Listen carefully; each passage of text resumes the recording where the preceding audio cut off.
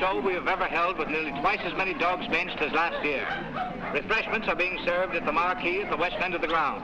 Griffons ready in ring number 2. Next event, number 729. Tallies bred by exhibitors. Have your dogs ready. Quiet, please, during the judging. Attention, please. Judging in ring 1. Event number 728. Scottish Terriers, American-bred dogs. Great Danes in ring number 2. Great Scots in ring number 1.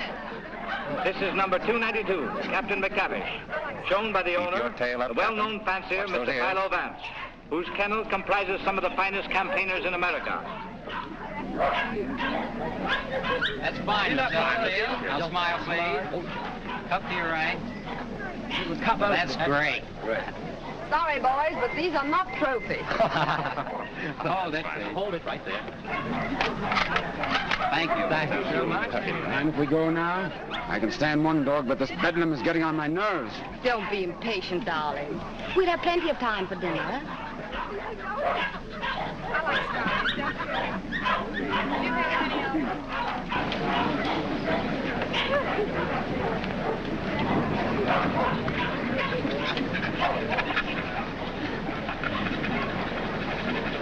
Holes are done. 2.5. So.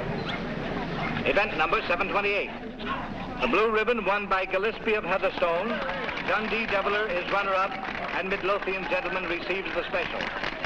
Better luck next time, Mr. Vance. Don't be downhearted, Captain. You're still champion with me. Maybe we'll have better luck in Italy, huh? Tough luck, Vance. I was hoping to have the pleasure of meeting you tomorrow. Oh, thank you very much, Mr. Cole. Perhaps you'll get stiffer competition from Sir Thomas MacDonald. Perhaps. Want to borrow Misty Morn for a second? But, Miss May, you know, Mr. Hart, you don't want Raymond to bully his dog. Come along and protect him if you like.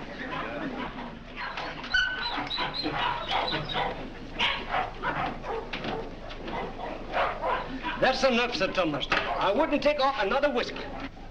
I think you're right, Sandy. Get ready. Hold it. Thanks. There you are, Gilly, laddie.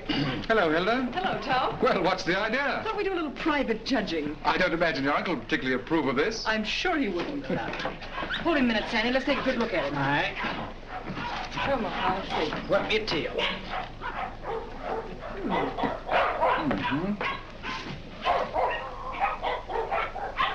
Well, what do you think? I think it's a pretty close thing. But I'm not worried. Eh, Sandy? I think you bet he's safe, sir. Here we are, sir. What the devil do you think you're doing, Hilda? Well, How do you do? How do you do, sir? I just wanted to prove that you're going to lose money to Tom when these two get into the ring tomorrow. And have you proved it to your satisfaction? So much so that I want you to loan me $1,000 to place on Gilly. Hilda. That's cheek for you. Wants to bet against me with $1,000 of my own money. I wasn't asking you for your money. I merely want you to loan me some of mine. As long as I control the purse strings, you're not going to do any betting against me. You'll be grateful that I've saved a few thousands of your fortune someday. But don't raise your hopes too high, Hilda. Bring that dog out here. I shouldn't let him worry you, my dear. You knew how I hate him, Tom. Things he's done to me. I despise him. Darling. Now, let's see. Where did I put that? Ah, here it is. Unsolved murders. You know, I almost forgot it. I wouldn't have been able to sleep a wink tonight, wondering who murdered who and why. How any intelligent man can read that drivel is beyond me, Brisbane. What time does that Chicago train go? 5 o'clock. Well, it's 4:15. Oh, you've got plenty of time. Yes, I know, but I want to get out of here before Archie gets home. Good afternoon, sir. Afternoon. Is my brother at home? Yes, sir. He's upstairs. Sir. Tell him I want to see him. Yes, sir. Your taxi's waiting, sir. All right, there's the bag. Did you get those reservations? Yes, sir. And Mr. Archer told me to tell you he wants to see you, sir. Oh, he did, eh? You tell him I don't want to see him. Tell him I said so. In those words, sir? Exactly. Unless you can think of something stronger. Yes, sir. Of course, it's none of my business, Brisbane, but I wouldn't talk that way in front of Gamble. I don't trust him. I just couldn't resist it. I'd like to see the look on Archer's face when he tells him. I wouldn't. How the deuce can you stand it here? Why, there wouldn't be enough money in the world to compensate me for being Archer Coe's secretary. Oh, he's not as bad as all that. Say, you better be getting along. There's such a thing as carrying loyalty too far. Don't forget, I overheard a few of his choice remarks to you when you dared to suggest that you were in love with Hilda and wanted to marry her. I'm afraid you're taking Archer a little too seriously, old man. Did you deliver my message? I thought it best to wait till you were safely away, sir. Do you mind dropping me off? I have an engagement with Hilda for dinner. Come ahead, come ahead. All aboard!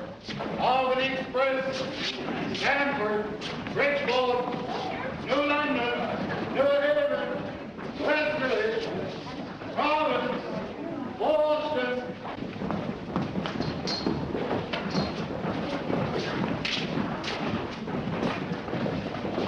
Here is Sir Thomas MacDonald new.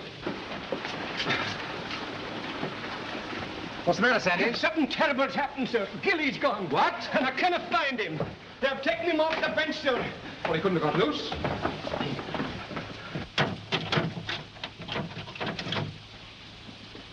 He didn't break that lock himself either. I haven't been away from that dog for 10 minutes all day, sir. I just went into the restaurant to get a wee sandwich, and when I come back, he was gone. Sir Thomas? Yes?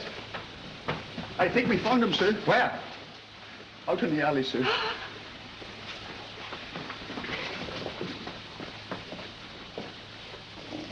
This way, sir. Gilly, he's dead. Oh. I'll kill the man who did this.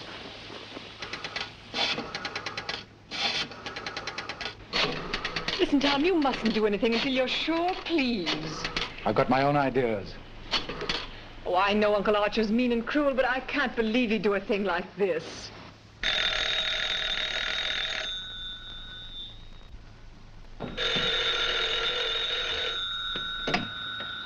Hello?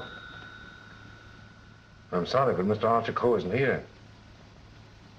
Your dog dead? Oh, I'm terribly sorry.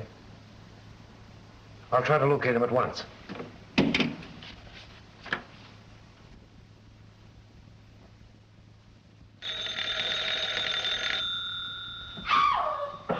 Go away from me, you. Get out of here. Get out. I suspected it when I saw you together this afternoon. You're nothing but a two-timing... Get out of my apartment. Get out. From now on, it is your apartment. All yours. I'm getting out for good.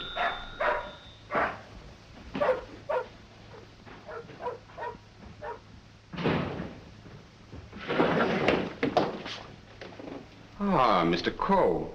My dear friend, Yes, I see you are. Pardon? Yes. Oh, I am, how do you say it? Tanto allegro. I came to see you. I have received a cable from Milan authorizing me to complete the deal for your Chinese collection and confirming the price of $117,000. Means decorations and all that sort of thing from a very grateful government, I suppose. Oh, un momento. But it's no good now, of course. I've changed my mind. Oh, but you have promised me. You can't go back on your word. What would I tell my people? What would I say? Pity you didn't think of this before. You might have been a little more discreet, eh, Grassi? But you have signed a contract with me. Too bad for you. It's still at my home, in my safe. Oh, but you will. Most certainly destroy it. Tonight. I'll tell you what I'll do. I'll give you Miss Delafield. For nothing.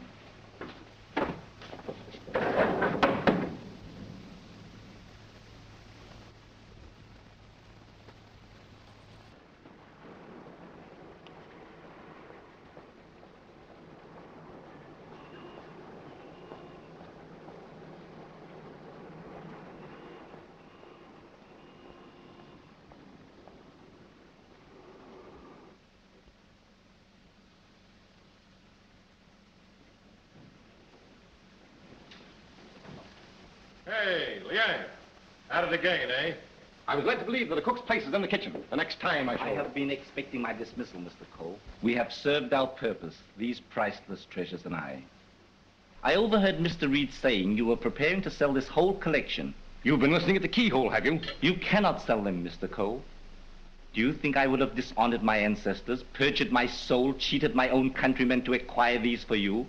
Had I not believed that you would reverence them as I do? That's the worst of your race, a pack of mawkish sentimentalists about your ancestors. I don't need you tonight. Go on, get out. I would suggest you consider most carefully before you sell.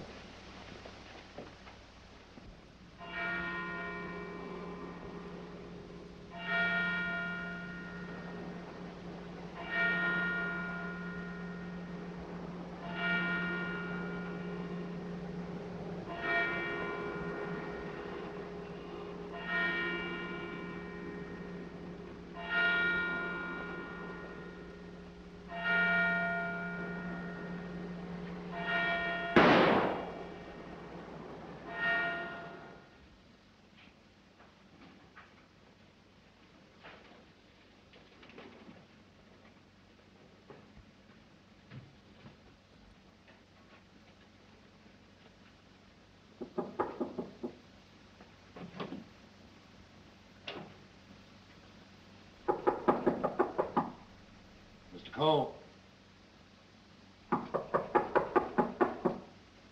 Mr. Cole.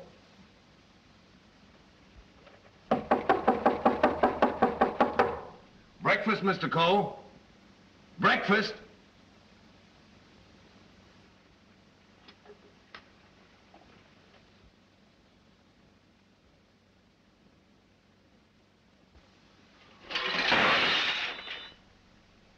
Mr. Wrede!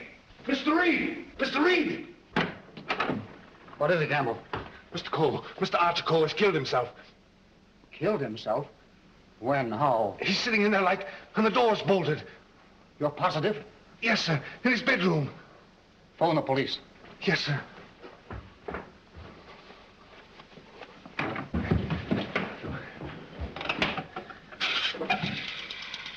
Hello? Give me police headquarters, quick. Homicide, Sergeant Miller speaking. Now, wait a minute, I don't get you. Take it easy. All right, let me get it. Suicide. Suicide? Wait a minute, you're not going to run out on this hand. Yep. Who? Archer Cole, 98 East 71st Street. Okay, I got you. Is that it, Sergeant? Yeah. Well, goodbye, Ernest. Sergeant Heath to you, Cub. Kick in with that 6 bits. Oh, relax, will you? This is your case, Sergeant. You better get the boys out. 98 71st Street? That's right. All right, come on, Snick. Tell Dr. Doremus to hurry right out to 98 East 71st Street. Did you say east, Sergeant? East, yes. I got it. Daily Mail? Give me a city desk. Calling car 18, car 18. Oh, times? Charlie Adler. 98 East 71st Street. Last night, Archer Cole committed suicide. Proceed immediately and call your station for instruction.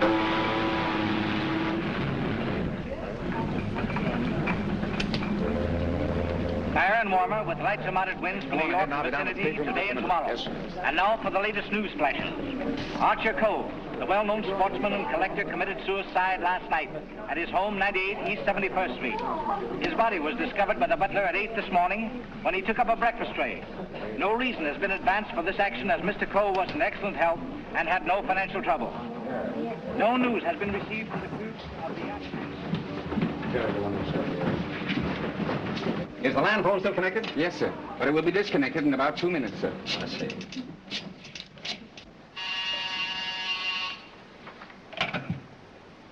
Hello? Hello, Markham. Hello, Vance. I thought you were on your way to Italy. Well, I am. Well, I say, Markham, I just heard about Archer Cole. Yes, too bad he had to bump himself off like that. That's why I called you. Are you sure that he did bump himself off? Well, his butler tells us he's sitting in a locked room with a revolver in his hand and a bullet in his head. I don't know what else you'd call it. I don't want to butt into your affairs, but aren't you a bit hasty in jumping to that conclusion? Hasty? Why? Well, if you knew Archer Cole, you would know that suicide is almost a psychological impossibility for him. Psychological bosh.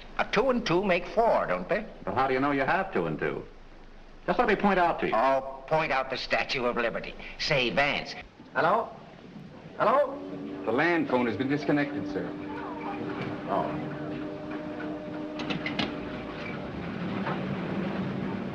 Will you have my luggage brought up? Yes, sir. Steward. Just have them send it ashore. I've decided not to sail. Sir?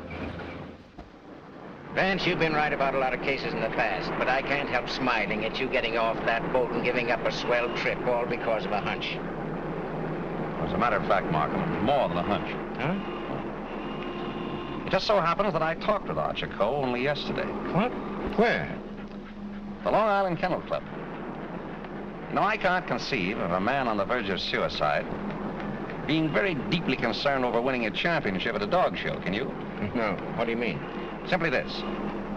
As late as yesterday afternoon, Archer Coe was looking forward with the keenest anticipation to winning a blue ribbon from Sir Thomas MacDonald today. Sir Thomas MacDonald. Say, wasn't it his dog that was found dead last night? Right. And Archer Coe found dead this morning. You suppose there might be some connection there? I don't know. But if someone were to try to kill Captain McTavish, I'd probably turn murderer myself, wouldn't I, Captain?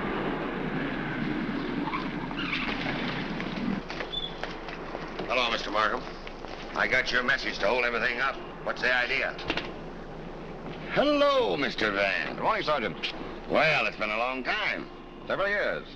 I might have known it would be you, the world's champion troubleshooter. Come on, boys. Come inside. Well, Chief, this is another just open and shut case. Mr. Wrede, the secretary. This is Gamble, the butler. Yes, sir. Mr. Markham, the district attorney. How do you do, sir? And, Mr. Vance. How do you do? How do you do? Everything just as it was? Well, they said they haven't touched anything. We thought it best to leave everything intact, sir. Good. Where's the room? Upstairs. This way, please.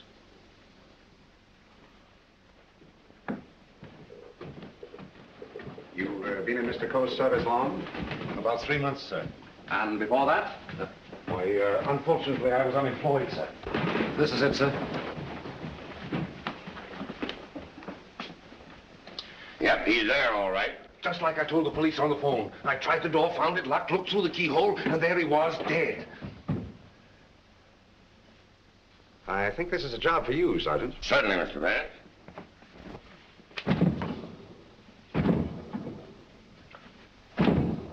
Well, Hennessy, what are you standing there for? Your health? This takes beef. All right.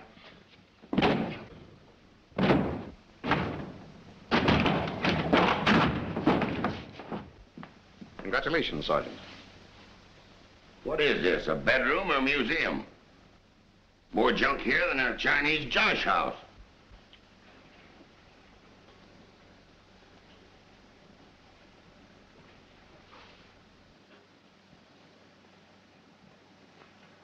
I trust I did the right thing, sir, by not breaking down the door. I realized I could be of no help to him. Oh, he's been quite dead for hours. Bumped himself off, that's plain enough.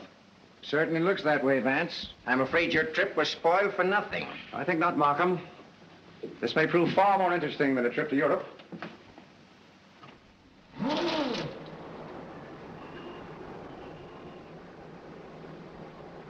You carry a gun? No, sir. You? Yes, sir, but only at night for the protection of the household. Is that it? Why, I... Come on. No, that was Mr. Archer's. But he always kept it in a desk drawer downstairs. I saw it yesterday morning as I was putting away some papers. Oh, you did, eh? Did Mr. Coe generally keep his windows locked? Why, no, sir. As a matter of fact, he was a great believer in fresh air. Ah, indeed. I wonder if these gentlemen would mind waiting downstairs. Well, certainly not. I'm sorry we had to damage your door. That's quite all right. It's easily repaired. I'll have it attended to at once, sir. Hennessy, see that no one leaves the house without my permission. All right. It's as plain as a nose on your face. This guy locked himself in here and blew out his brains. I wish I could agree with you, Sergeant. How the devil could it be anything but suicide? It was all very well for you to theorize before we got here, Vance. But now that you've seen this, and there are no signs of a struggle... And the door bolted on the inside, and no means of entrance to the room... Ah, no other means of entrance. All right you are, Sergeant. But we can hardly call a second-story window a means of entrance. And nothing here that even a human fly could crawl up. So why should Archer Coe lock his windows? Particularly if he was a fresh air enthusiast. I'm afraid your reasoning is not altogether convincing. Well, perhaps so, but doesn't it strike you as rather odd that a man should suddenly decide to commit suicide while changing from his street clothes to pajamas? Well, why not? A man debating suicide might get partially undressed and walk up and down for hours trying to make up his mind. Yes, he might walk up and down for hours, but not with one shoe half off. No, Markham. Something stopped him as he was removing that shoe. This was supposed to suggest suicide, but someone miscalculated. But you can't get away from that bolted door. I wish I could. The way you figure it out, the man was murdered. As soon as the killer is gone, he gets up, goes and bolts the door, plants himself in a comfortable chair with a loaded gun in his hand to suggest suicide. That's a swell theory.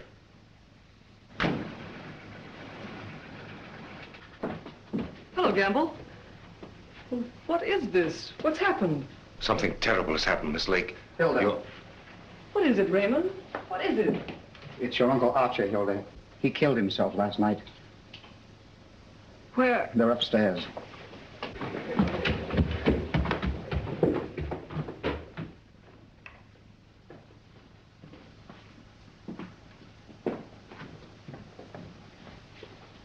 Hey, don't touch that body, miss.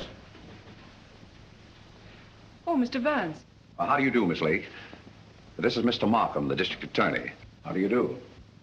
Miss Lake, he's Coe's niece. I'm sorry, Miss Lake, but you mustn't touch anything until the medical examiner arrives. It's against regulation. Is it also against regulations to tell me what's happened? We arrived only a few moments ago. We found your uncle as you see him. It has every appearance of suicide. I doubt it. Do you know of anyone who would have reason to kill your uncle? Yes, I had for one. Why, Miss Lake? Because he stood in the way of everything I wanted. He made my life miserable because he held the purse strings. And because he was jealous of every man who came near me. I was afraid of him. Oh, the horrible nights I've spent in this house. Are we to accept your comments as a confession of murder, Miss Lake? Look here, Markham, that's ridiculous. Please, Raymond. I think I can handle this situation myself. When we found your uncle, Miss Lake, the door was bolted from the inside. Bolted inside? Oh. Maybe he did shoot himself. Can't you make up your mind? Do you know of anyone else who felt as you do about your uncle? Practically everyone he came in contact with. He was ruthless. He wanted his own way in everything. I imagine there are plenty of Chinese who will be glad to know that his collecting days are over. Ask our cook. I shall. Can you think of anyone else? Well, Uncle Brisbane shared my feelings toward him, I'm sure. Where is this Brisbane guy? Maybe he decided to do something about it. That's impossible. He's on his way to Chicago. He left on the 5 o'clock train yesterday afternoon. He'd be just about getting there by now. Well, you'd probably like to wire him, wouldn't you? Why, yes, of course. Is that all? For the present, yes.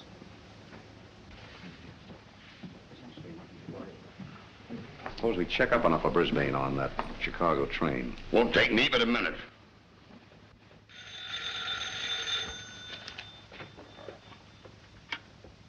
Hello? Come on, Simpkin. Get your feet off the boss's desk and jump down to Grand Central.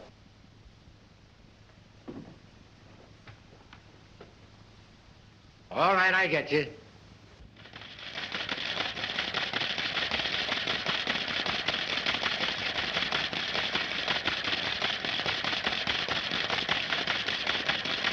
Yes, Mr. Heath.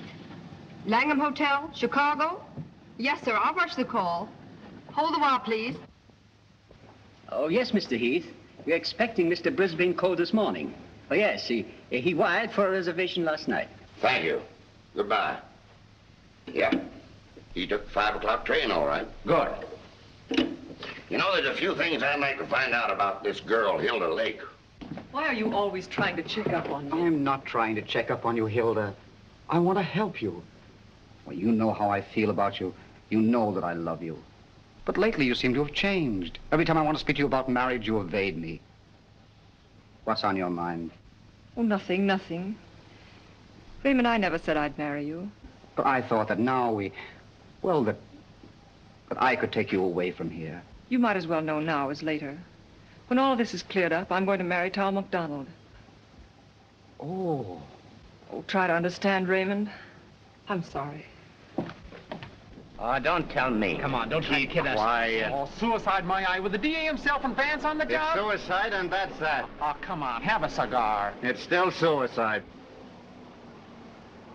Hey, wait a minute. Are you a reporter? No, I'm Sir Thomas MacDonald. I'd like to talk to the officer in charge here. Oh, come on inside. Tom! Why didn't you stay away from here? And leave you to face this thing alone? But you promised me last night you wouldn't come here. Won't you go, please? I can bluff it through. I don't want the police asking you questions. I know all the answers. Oh, but please go for my sake. Let's forget about it, shall we? It's too late now in any case. The police are guarding every entrance. Wait a moment. You can cross through that yard and get to your apartment. No one will see you. Take the first boat to England and I'll join you as soon as I can. Watch out for those newspaper men, Sir Thomas. They're even deadlier than the police. I had no intention of leaving. Ah, good. Oh, by the way, I was sorry to hear about the death of your dog last night. Oh, thanks. You didn't by any chance discuss it with Archer Cole, did you? No. If I had, I might have killed him. Well, did you? That's your problem. Right in here. I want to see. You mean you, Doctor? How about a statement? Give me a chance. Oh, wait a minute. I'm a doctor, not a magician. Almost full and funny. Go on now, scram. All right, Wait a minute. Trying to get in here. Hello, Doc. Hello. Hello, Kelsey. Where have you been? Haven't seen you for a long time. Working hard. What kept you so long? Did you walk all the way? You always pick on me at mealtime. I was in the middle of cakes and sausage. What have you got? Just plain suicide. This guy locked himself in the room, bumped himself off. Suicide? Then why didn't you let me finish my breakfast? Hello, Doc. Hello, Markham. All you need is an order to remove the body. If you told me that over the phone, I'd have sent my assistant. Mr. Markham told me to phone you personally. Don't crab at me about it. I'll give you the approximate hour of the death, if you want it. That's big-hearted of you, Doc. And the routine autopsy, we can do tomorrow, as it's just a case of suicide. Why do you jump to that conclusion, Doctor? I know a dead man when I see one. Besides, the door was bolted. I know, the door was bolted from the inside. But what about the body? Hadn't you better have a look at it? I was going to. I'm a doctor, not a detective. This man is dead with a bullet hole in his right temple. He's holding a gun in his right hand. Just the kind of wound that might have been self-inflicted. The position is natural, and the door was locked on the inside. Well, let me see. That's strange. Did you find something to disturb you, Doctor? Plenty. There's blood in his mouth. And he's got a skull fracture from some club-like instrument. Now, what about the bullet wound in his temple? There's no blood there. That's so. Gentlemen, when that bullet entered this man's head, he had been dead for hours. Can you place the time of his death? I'd say from 8 to 12 hours ago. Would you say that the revolver was placed in his hand before rigor mortis set in? Yes. Did he die from the effects of the blow on the head? No. Probably rendered him unconscious for a while, but that wouldn't have killed him. Not powerful enough. The blow didn't kill him, the bullet didn't kill him, and yet he's dead. Suppose we try to find out just what did kill him. Glad you thought of that, Mr. Vance. It's not a bad idea. Perhaps I'd better take another look. All right, boy. Let's pick up these clues before they get mussed up here. Hey, just a minute, Doc, please. Ready? Give me a hand, Sergeant. Help me lift the body over to the bed. Where do you want to put it? All right, boy, the regular Where do you want to lift the body over on the bed. Around the handles, around the body. Get that leaking line. All right, Chief. Get off. Bring a little black powder. Hey, here they come, boys. That's it. All right. Yeah, lift him easy. Easy. Yes. Now then, All right, just a little more that way. All right, That's there for you, Doc. That's it. There couldn't have been much of a struggle. His hair isn't even mussed. Maybe somebody slugged him and then combed his hair. By George, now I've got it. Stabbed below the left shoulder blade, near the spine. There's no external bleeding. Internal hemorrhage, huh? That's it. What do you think of the suicide theory now, Sergeant? Well, it's slightly complicated for him to shot, slugged, and stabbed himself, particularly in the back. Yeah, it's very complicated. Oh, Markham. Yes. You see, there's no hole in the back of his pajama jacket. So he couldn't have been wearing that when he was stabbed. To get this. There's a hole in the back of his coat and another in his waistcoat, blood-stained. He must have been fully dressed when he was attacked. That lets me out. I finished. I suppose you'll want a quick autopsy. Yes. Get that body down to the morgue as soon as possible. Good day, gentlemen. Good day. Hey, now. Yes? Do you think there's any possible chance of that being suicide? What? All right. Just a fair question, big boy. Go on home and get your hot cakes and sausage. You need the strength. Anything? Yeah. Hurry up with that dead wire. Right. Any report on that wire? Not yet, Sarge.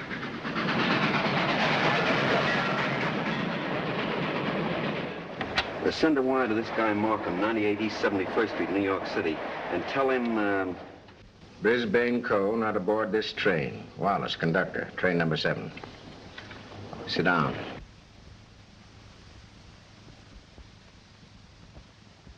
What time did Brisbane Co. leave for Chicago? In time to catch the 5 o'clock train, sir. How do you know he caught the 5 o'clock train? I phoned for the reservation, brought him his walking stick and overcoat, and put his bag in the taxi. Ah. Did you remain in the house all evening? Why, no, sir. I went out about 6:30. It was a servant's night off. Everyone was out to dinner. Did you notice anything unusual in Mr. Brisbane's manner when he left? Oh, now that you mention it, he was distracted and very irritable. You say you gave him his stick? Yes, sir. What kind of stick? His favorite, an ivory-handled one. He never went anywhere without it, sir. You're quite sure he took that particular stick with him? Positive. I handed it to him myself, sir. Did you see him when he returned here last evening? Returned? Yes. I didn't know he had returned, sir. Then whose ivory-headed stick is that hanging over that chair in the hall? I don't know, sir. I swear I don't know. Down. Steady, Gamble, steady. Is this it? Is it? Yes, sir. I can't understand it. I suppose you saw nothing of his bag. Why, no, sir. Well, if he brought his cane back here, what did he do with his bag? Ah, very good, Sergeant. That's just the point. He undoubtedly left it somewhere. But where? I should think the most logical place would be the check room at the Grand Central Station. What kind of a bag was it? Just an ordinary pigskin bag, sir, with his initials BC on it. Is that it? Yeah, that looks like it. There's your police department receipt. What time was this check? 4:45. Thanks, pal. Okay. Well, here it is. Put it here. Did you examine the contents? No, I brought it right up here. I'll open it. Did you find out what time this was checked? Yeah. There you are. 4:45. He must have gone direct from the house to the station. Did the attendant remember who left this? No, he said there were so many of them that most of the time he didn't even notice the people. Well, there's shaving kit, shirts, underwear, socks, collars, slippers. Nothing in there that a man wouldn't ordinarily take with him on a short trip. Except this, perhaps. Unsolved Murders. That's a swell book to take to Chicago. That's rather odd, isn't it? Yes, more than that.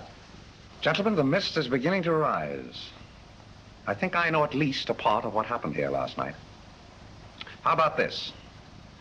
Let's say that Brisbane Co. started for Chicago on a night when he knew that no one but Archer would be at home. He missed his train purposely, checked his bag at the station, and returned here to kill his brother. To make a perfect alibi, he planned to take a later train to Chicago. But something stopped him. And something stopped Archer Co. before he could remove his shoes last night.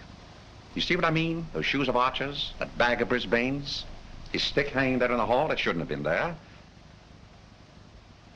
Take just a minute. Oh, Gamble. Where did Mr. Brisbane usually put his hat and overcoat when he came in? He always hung them in the closet, sir. Which closet? This one.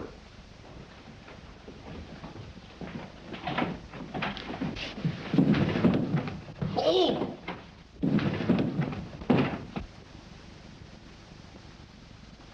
Mr. Brisbane. Well, Mr. Vance, where are we now? I should say somewhere in the middle of the Gobi Desert.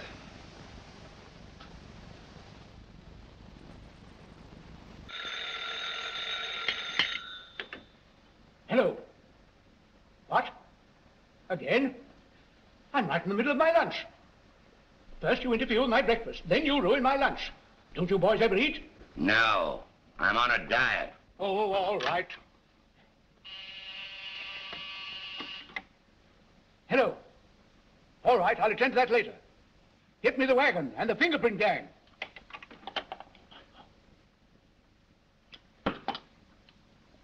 Just a minute, fellas. One side, please. That's wrong, please. Ready?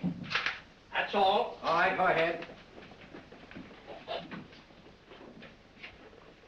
Here. He's been dead for hours. And me thinking all the time he was playing possum. Well, there are too many people in the world anyway. Mr. Vance, this is just ordinary junk. I'm afraid so. And I'd rather hope for something important. Which one of the two victims died first, Doctor? Archer Coe, I think. This one a little later. And the weapon? The same, sharp and narrow. Second. Tag and list these. I think I better fingerprint everything inside and outside here. Right, Captain. Hennessy. Yes. Look for a sharp, narrow weapon. Right. Found something? Why, it looks like fishing tackle. It's tackle, all right, but not fishing. Markham, we're dealing with a shrewd brain. The technique of this crime was very cleverly worked out. But something went wrong. Sergeant, here's your order for the removal of the body. Thanks, Doc. So long. I want food. Well, nobody's stopping you. And if you've got any more corpses, bring them out now, will you? I can't be running up and down here all day. What do you mean running up and down all day with that swell car the city gave you? Oh. Nothing upsets the doctor.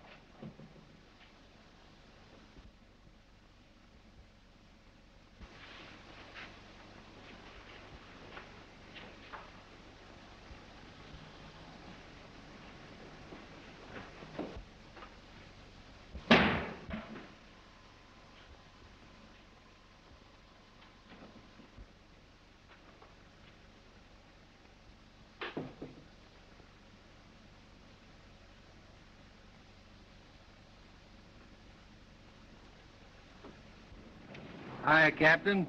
Going in to take charge? Well, if you hurry up and solve this case, maybe I can go home. Come on. I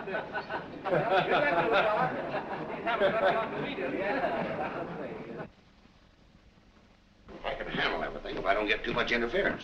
Oh, Markham. Yeah? You're just in time for a demonstration. I think I can show you how Brisbane Coe used this fishing tackle. He started for Chicago merely to provide an alibi. He had other plans in this room. Watch this. Notice the bent pin which is hooked on the bolt handle? This is attached to the string I am now pulling through the keyhole. If you follow the string, you will see that it passes around a pin in the wall. This acts as a pulley, and is also attached to a string passing through the keyhole. You see, the bolt is now being forced into its socket. Upon my word. I now pull the first string through the keyhole, and then the second string. And with it comes the pin, leaving no evidence. Now let me in. It worked? Yes, it worked. Well, that explains that then. Very clever. It could have been done that way, but if Brisbane killed Archer Coe, who killed Brisbane and hung him in the closet? Why did he do it? That's what we want to find out, isn't it? Exactly. Yeah. Gentlemen, two persons planned the murder of Archer Coe. Two? What? But their paths crossed. Brisbane was one of them. The other? I've got it. The Chinese cook. They're full of those tricks. Forget this. Dr. Doremus said that Coe was struck over the head with a blunt instrument. This poker would answer that description, wouldn't it? Yes, and that certainly looks like dried blood. It certainly does. But what about those short, coarse hairs? They don't look like Coe's. No. Well, Mr. Vance, why didn't you find that when you looked in there this morning? It wasn't in there this morning. Besides, it doesn't belong in this room. It belongs downstairs in the library.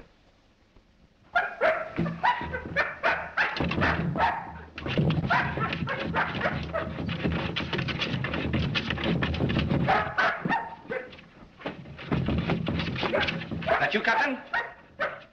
What's the matter with you? What is it, Captain? What is it, Captain?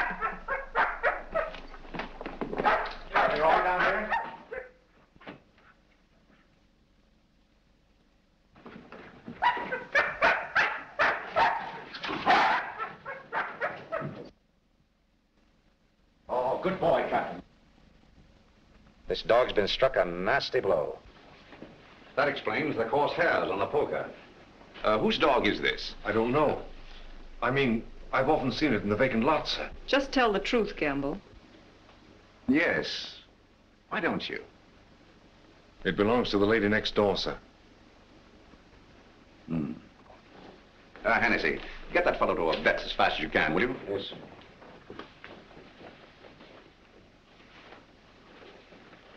Easy, easy, easy, boy. Easy.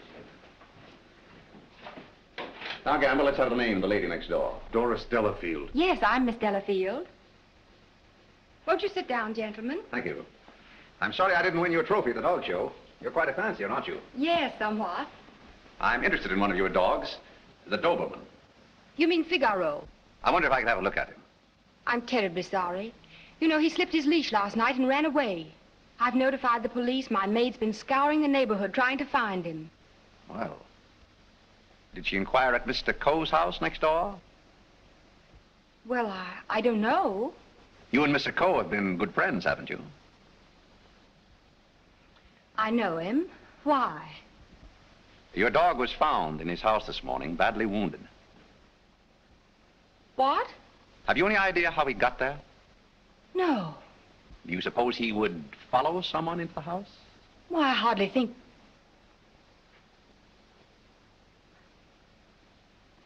Now, what are you driving at? Mr. Archer Coe and his brother were murdered last night. Murdered? I was afraid that... Just a moment. Hello. Is that Miss Doris Delafield's apartment? Would you please tell Miss Delafield that we couldn't get the reservations for her and Mr. Grassi on A deck, and ask her if B deck would be satisfactory? Miss Delafield will not be sailing. You can cancel a reservation for them both. Both? Do you mind telling me whom the other reservation was for? I refuse to answer that question. Would it be Mr. Grassi? But I am Mr. Grassi. And if I didn't cancel those reservations, who did? What? Miss Delafield. Oh, no, she didn't. No, really, there's been a mistake. As soon as I can find out about this, I'll call you back.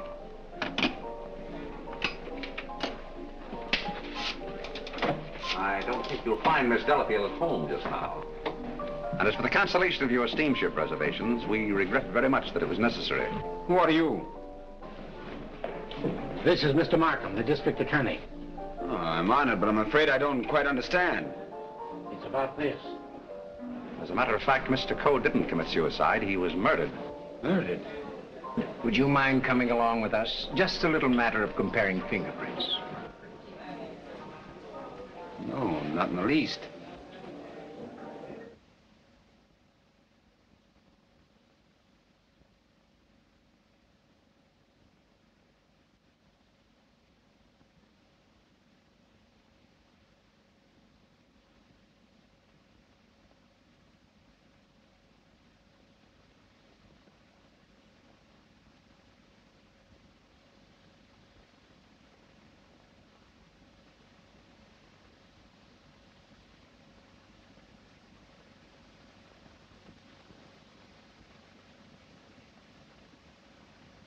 I think that's all.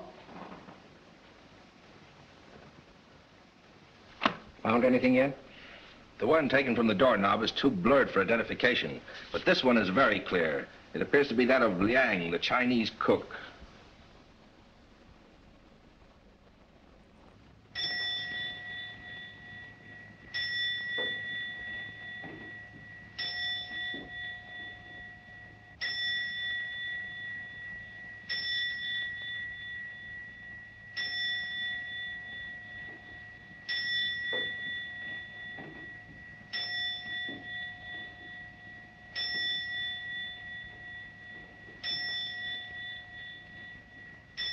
Any luck?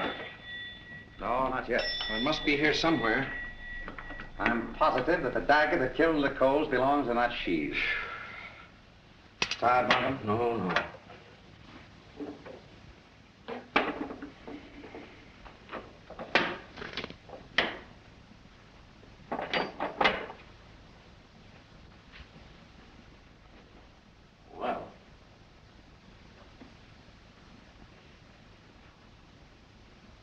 That's strange. What is it? The Tingya vase is missing. It's the most valuable in the whole collection. That's all that's left of it. If I'm not mistaken, that's blood. Blood? Markham, I'm coming more and more to the belief that Archer Cole was killed in this room. That poker, this dagger sheath, now these fragments, all here. But, Vance, do you mean to tell me that the dead man walked upstairs? I'm not trying to tell you anything but the facts. It's the most remarkable case in my experience.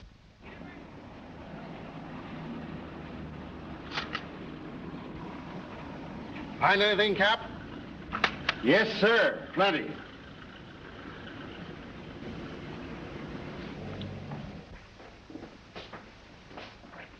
Oh, Mr. Wrede. Oh, yes, Mr. Vance. Would you step in for a moment, please? Certainly. Smoke? No, thanks. Did you notice that the Tingya was missing? Missing? Why, it was here yesterday evening. At what time? At about 6:30 or 7 o'clock. I came back to talk to Mr. Cole. About what? Well, as a matter of fact, I wanted to quit my job as his secretary. Oh, you'd been having some difficulties with him? It was rather a personal matter. I wanted his permission to marry Miss Lake. What did he say to that? He ordered me out. You went? Yes. Where? I went to find Miss Lake. I thought she was at the Kennel Club. But I had a puncture on the way, so it was rather late when I got there. She'd already left with Sir Thomas MacDonald. Then I came home and went directly to bed. Did you hear anything or see anything when you came into the house? No. But after I'd been in bed for a while, I heard some noises downstairs.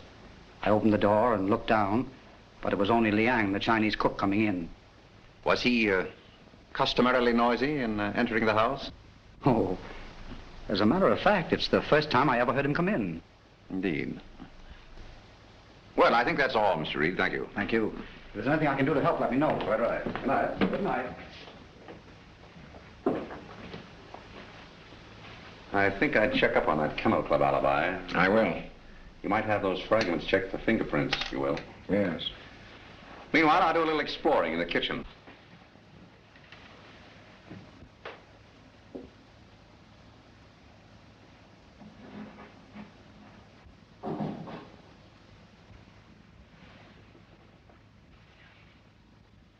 Why, Mr. Vance, I thought...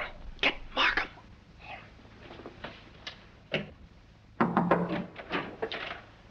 Mr. Liang, I believe. You're the cook. Me cook. You can drop the pidgin English.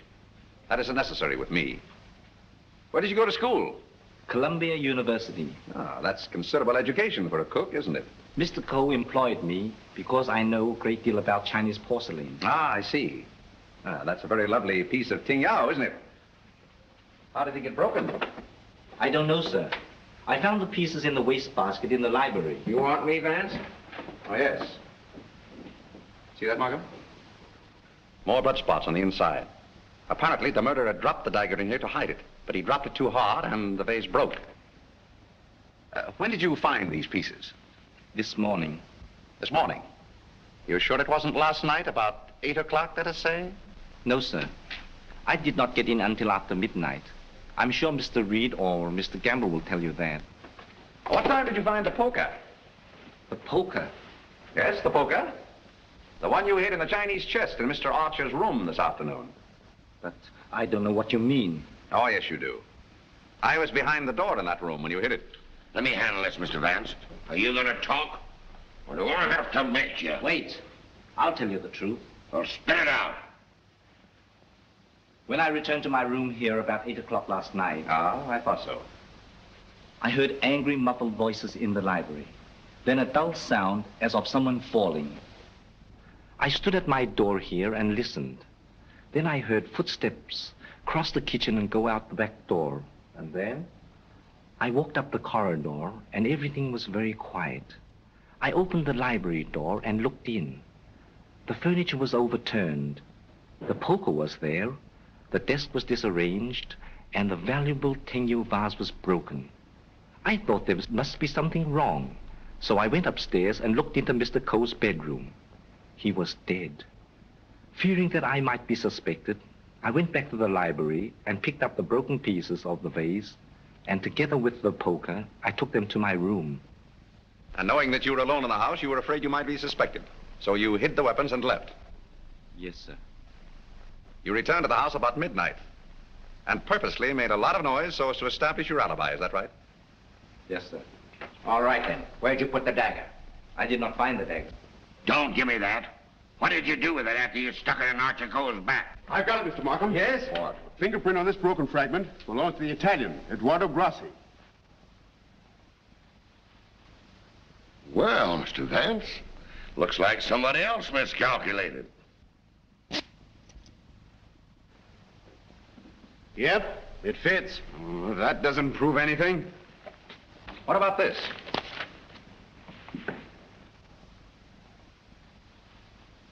Where did you get it? It was in Archer Cole's pocket. What were you doing outside the drawing room window last night? I wanted to be sure that he was alone. Why? For weeks we had been negotiating for the sale of his collection to the museum at Milan. It meant everything to me. He kept raising the price, but on Monday we came to an understanding. And I cabled the museum that I had succeeded. And last night he turned me down because he saw me with Miss Delafield. Let me explain. Archer was extremely jealous of me. Well, you can't blame him for that. You went there to threaten him, didn't you? Which I had every right to do. I told him I would use any means to make him fulfill his contract. He laughed at me, said that he would smash every piece in his collection before he'd let me have it. So you picked up the poker and did a little smashing on your own account, eh? I did not. Let me have the fragment, will you? Thank you. You know how that was broken? Tin yellow vase? With blood stains on the inside and your fingerprint on the outside. I don't know. Sergeant, I think you better book him. Right. Thank you. Come on. Let's get out of that monkey suit. Let's get going. Come on. Don't worry, I'm not running away. You telling me?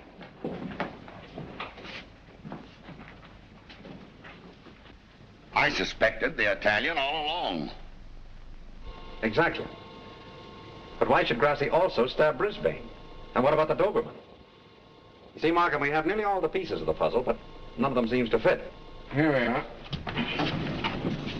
This isn't it. This is the basement. I know. Come on. I just want to see where this goes.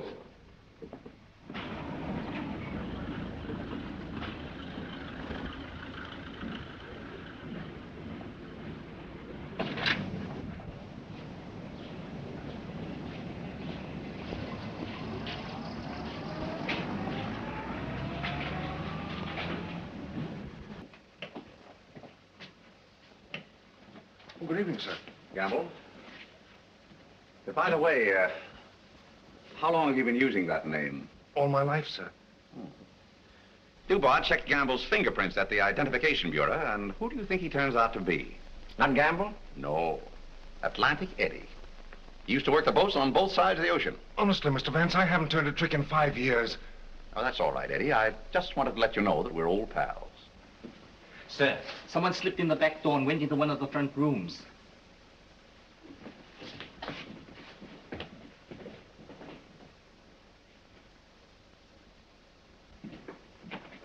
Well, Miss Delafield, Don't be surprised, gentlemen. I'm used to coming in here like this. You seem to know your way around here pretty well. As the district attorney, you're responsible for this case, aren't you? That's right. Well, I'm tired of detectives. I'm tired of being spied on. All you want to know is who killed Archer Coe, isn't it? Naturally. Well, I did. What? Yes. And there isn't a jury on earth will convict me when they hear my story. You don't believe me, do you? You were wondering this afternoon how my dog, Girardot, could get into this house. Well, he was following me. He was defending me when he was struck. Well, where did you kill Mr. Cole? In his bedroom. What kind of lipstick do you use? Lipstick? What's that got to do with it? Is that yours? Yes, that's mine. While I was struggling with Archer, my bag dropped on the floor and everything spilled out. Won't do, Miss Delafield. It's an old trick. It's not a trick. I didn't realize that you were so fond of Mr. Grassi. Mr. Grassi has nothing to do with it. Take me down to the station. I'll say nothing more until I get an attorney. Help! Help!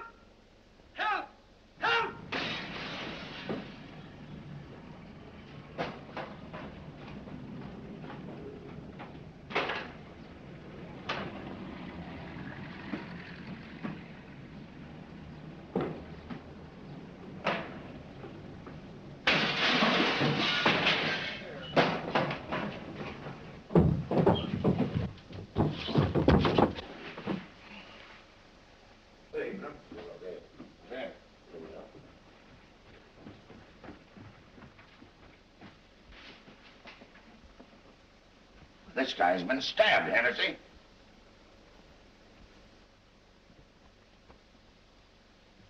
Is this it, Mr. Vance? Yes, that's it. Thank you very much. First you spoil my breakfast. Then you break up my lunch. Now you pull me out of bed in the middle of the night. And this fellow not even dead. Why don't you put that in your report, Doc? Of course, fingerprints would never pick up on that silk handle. But it fits perfectly. Where did you find it, Sergeant? Under the bed. Congratulations. That's all right, Mr. Vance. 3 crimes with the same weapon, Markham. Tom, what is it? What's happened? I don't know, dear. Somebody stabbed me. Is it serious, Doctor? Oh, no. I gave him 3 grains of sodium amytal to quiet his nerves. He'll be all right. I'd like to rent a room here till they finish this case. Poor darling. I wish I hadn't got you mixed up in all this. You shouldn't have come here. Let me see this through alone. Oh, I won't leave you. Can't we get away from here? We leave tomorrow. Together. Well, what do you think about it, Doc? Well, the thrust punctured the median basilic vein and caused a hemorrhage. Could the wound have been self-inflicted, Doctor? I'm the city butcher, not a detective. Don't bother me with any murders after 3 tomorrow. I'm going to the World Series. Hey, Doc, hold me the score between innings, will you? Get these people out of this. What are they waiting for? We just want to ask you a few questions, Sir Thomas. You say that when you were stabbed, you saw nothing, huh? That's right. It was dark. I heard a noise and jumped out of bed. Somebody threw a chair and just missed my head and struck the window. I shouted for help and ran towards the door. Then I felt a sharp pain in my arm as I lost consciousness. Knifed by a ghost. That's a hot one. I think he done it himself. How dare you say? That's not fair. You know anything about that? Where'd you find it? Under your bed. I never saw it before. Yeah.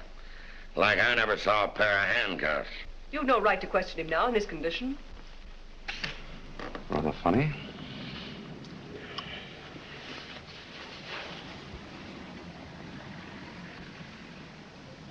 You see what I see in Archer Cole's room? I have a suspicion that whoever killed the Coles came from this house. Probably from this room.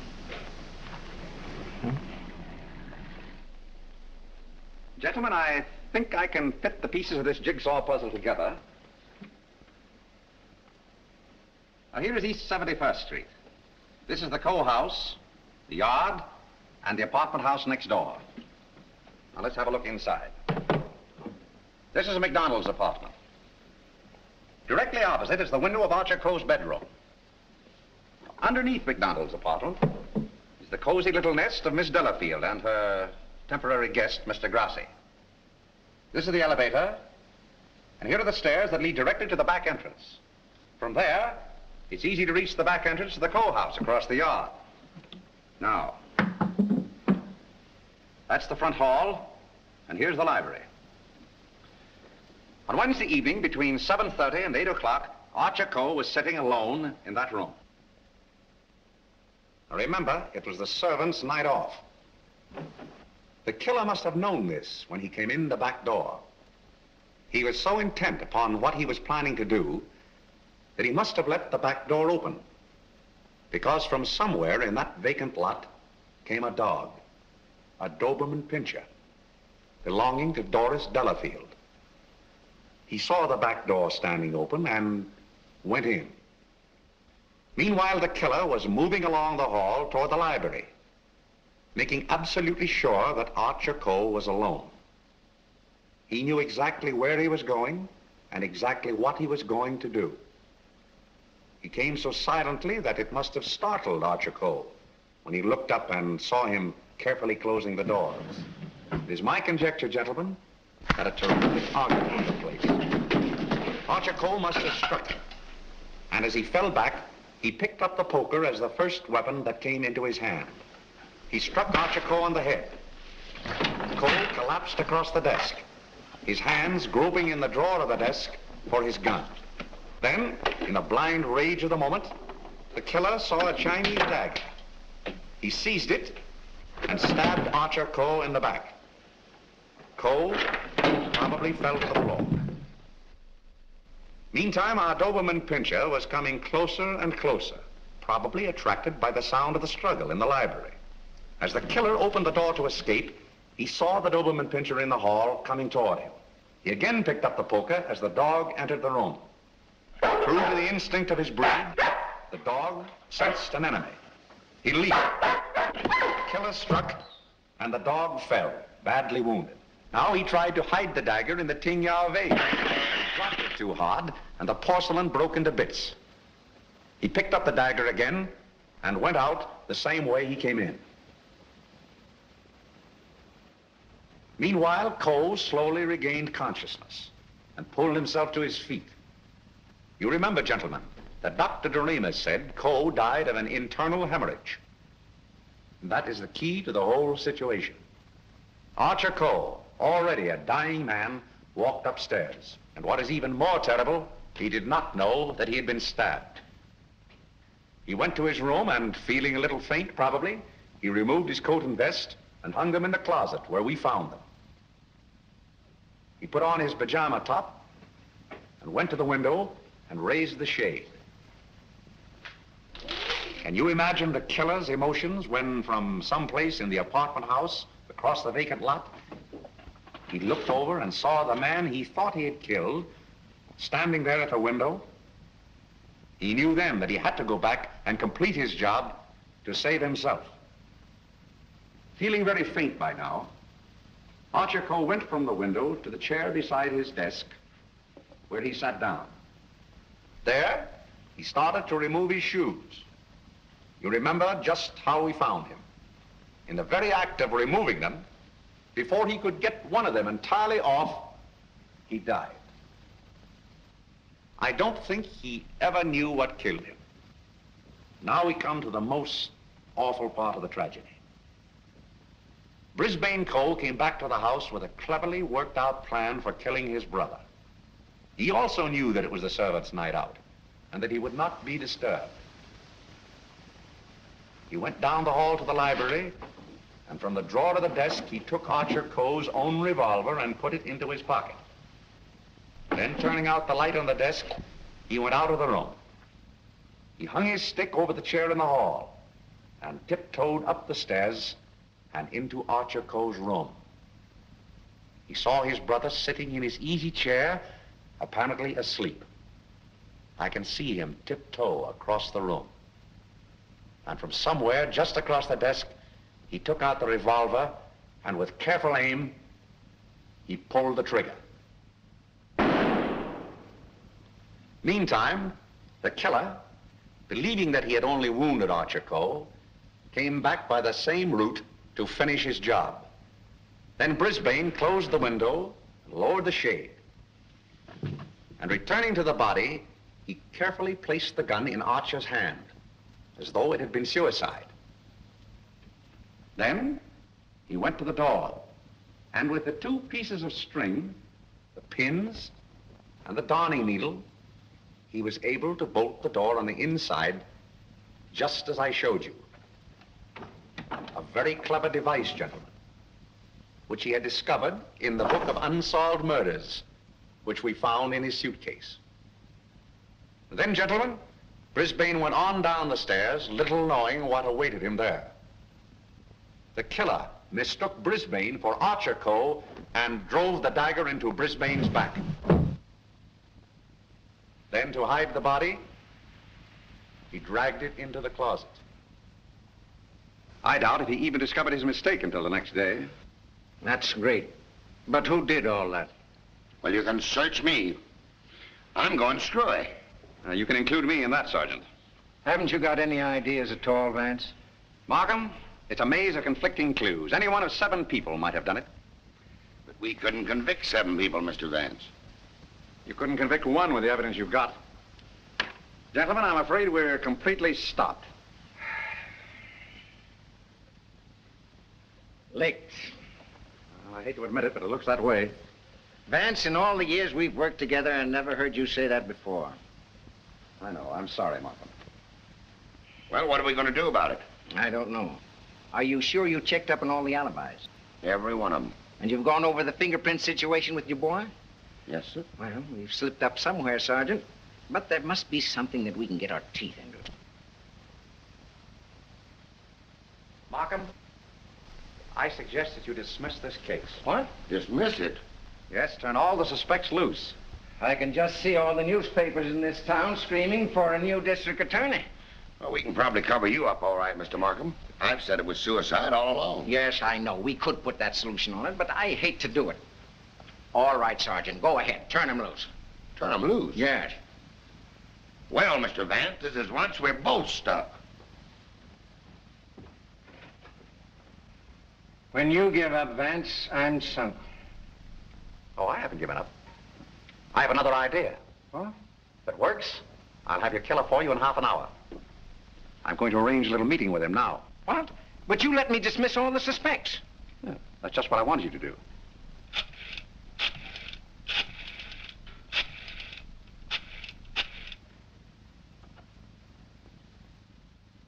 Hello? This is Mr. Vance. I hope I haven't disturbed you. I wonder if you'd do me a little favor. Mr. Markham. Yes. Can I see you a minute?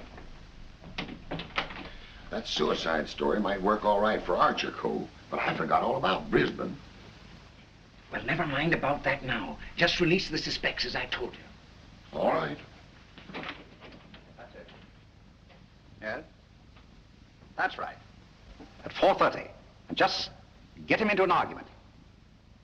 Oh, I'll have him with me. I'm depending on his instinct. That's right. Thanks. If we can catch him off his guard, I think he'll give himself away. Come on, Markham. We've got to get there before 4:25. Mr. Vance. They're in the library now. Oh, darling, let me help you. All right.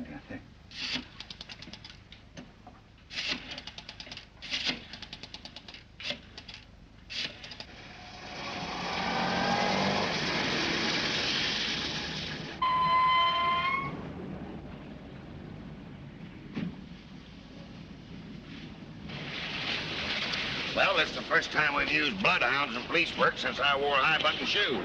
And red flannel underwear? Oh, I always wear red flannel underwear. So do I. I want your bridal suite on the Coronia. They're sailing at midnight. That's right. Thank you. Sailing at midnight.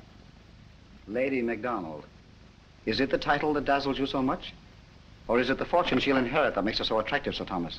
Raymond, are you crazy? It isn't the first time a fortune has bought a title. It so happens I'm not in need of a fortune. Possibly you are. Raymond, you've no right to interfere this way. No right? Well, I'll take that right. You think you're both sailing at midnight? Well, it won't work. You're going all right, Sir Thomas, but you're going alone. Really? Yes, and you're going now, or else...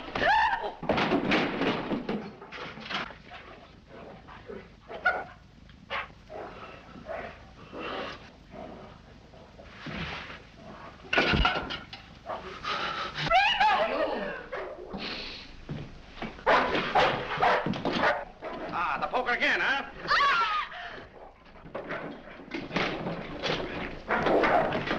Take him off! Take him off! No!